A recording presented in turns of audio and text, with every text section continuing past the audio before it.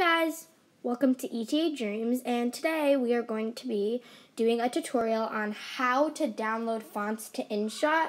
So let's get started. First, you're going to download this app called iZip in the App Store. It's free, and after you've downloaded that, press on the actual iZip app to get familiar with it. In this app, you can download documents, Dropbox, Google Drive.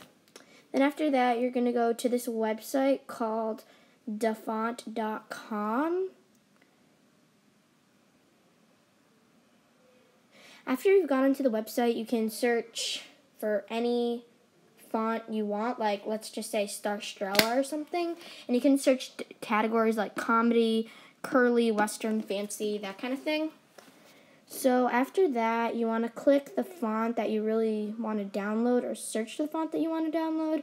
I'm just going to pick this really cute font called Cute Jellyfish to download for an example to show you guys.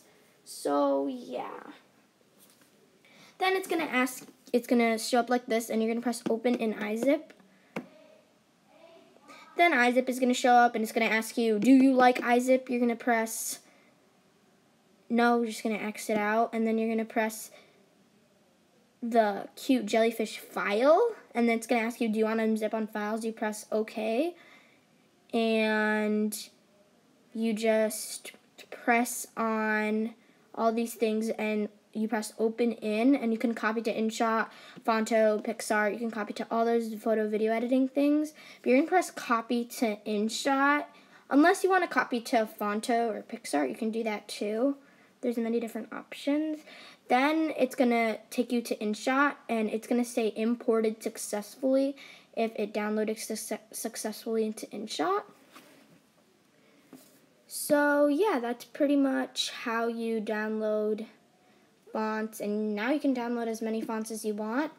So yeah, thank you for watching this video, and make sure to like, comment, and subscribe. Let's get to 330 subscribers. So yeah, bye.